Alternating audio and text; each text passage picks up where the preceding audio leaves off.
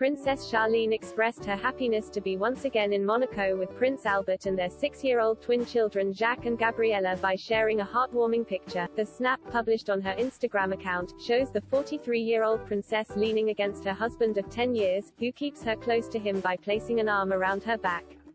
Their children stand in front of them, held tightly by Charlene with one arm. In the picture, the South African-born princess is the only person wearing a face mask, which bears on one side the coat of arms of the Monegasque royal family. Upon sharing this photograph, Charlene wrote as caption, "Happy day today. Thank you all for keeping me strong." This picture was overwhelmingly welcomed by Instagram users, who rejoiced at the sight of the royals united again. One social media user, Nina Parazic, wrote, "So happy you are reunited with the family, and feeling better." Another, called Mark_Coot, said, "Stay strong and healthy." A third, with the nickname Ashley Parker 16, added, "The sweetest picture. I am so happy for you and your family." And a fan account of the Duke and Duchess of Sussex, named the Sussexes family, wrote, "All the best to you and your family. Great to see you four back together." Princess Charlene left her native South Africa in a private jet on Sunday evening. Prior to her departure, she thanked her doctors for helping her heal from a severe rent infection which forced her to remain in the country for months.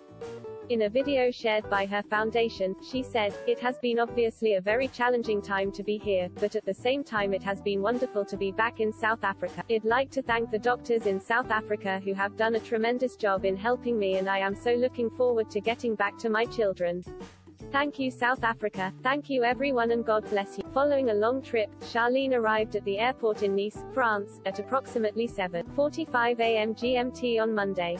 There, she was photographed being welcomed by royal staff and a dog, which she happily walked around the tarmac. Local news organization Nice Matin claimed Prince Albert and the children were also at the airport and welcomed Charlene with a bouquet of flowers.